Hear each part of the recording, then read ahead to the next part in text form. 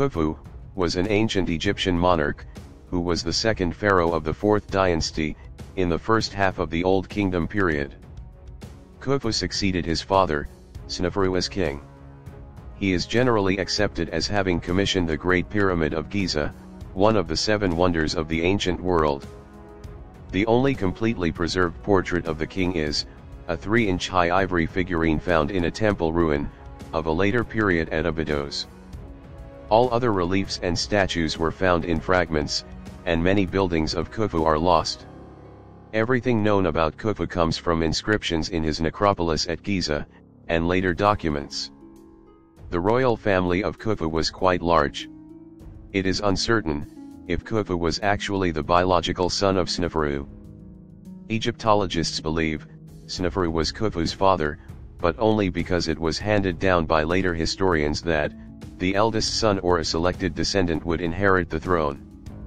Khufu's mother was Queen Hetepheres, who was likely Sneferu's half-sister. Khufu married Queen Meritites and Queen Henutsen. It was Queen Meritites who gave birth to Khufu's heir to the throne, Prince Kawab.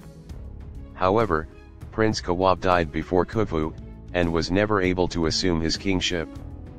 It has been suspected that he was the victim of foul play, perhaps murdered by Jedefra, one of his brothers.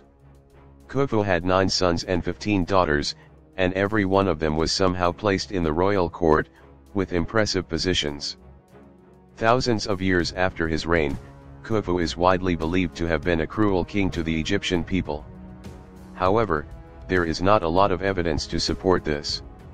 Rumors have existed for millennia that the king forced people as slaves to build his pyramid, but there is evidence to suggest that the laborers were paid for their work.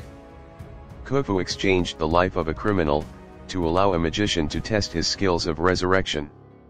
It is because of these rumors that Khufu is not just a famous pharaoh, but an infamous one as well. Within Egypt, Khufu is documented in several building inscriptions and statues. Khufu name appears in inscriptions at El Kab, Elephantine, and in local quarries at Hatnub and Wadi Hammamat. At Wadi Maghari, in the Sinai rock inscription depicts Khufu with the double crown. Khufu sent several expeditions, in an attempt to find turquoise and copper mines. Khufu also entertained contacts with Byblos. He sent several expeditions to Byblos, in an attempt to trade copper tools and weapons, for precious Lebanon cedar wood. The Great Pyramid at Giza is Khufu's best-known legacy. It remains one of the 7 wonders of the ancient world. At the time, and through the millennia, the remarkably advanced technology and insight lent to Egypt's reputation as being a highly sophisticated civilization to the rest of the world.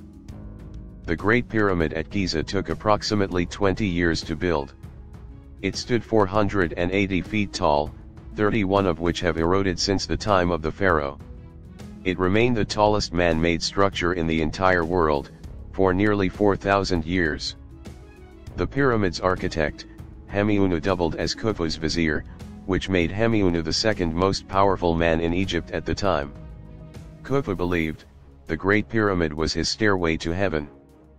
The Great Pyramid was the first of its kind, in that the sides were smooth, as opposed to having steps.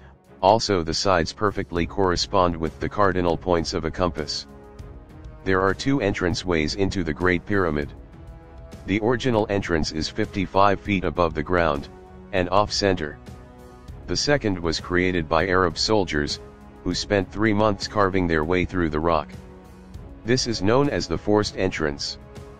Dating back in time, 5,000 years ago, the Abydos boats were created. 14 vessels have been discovered at 60 to 80 feet high. They were found in Abydos, Egypt, nearly 8 miles from the Nile River. These boats were intended to help the deceased king reach the afterlife. The Abydos boats served as the prototype for later, actual and symbolic funerary boats for future kings.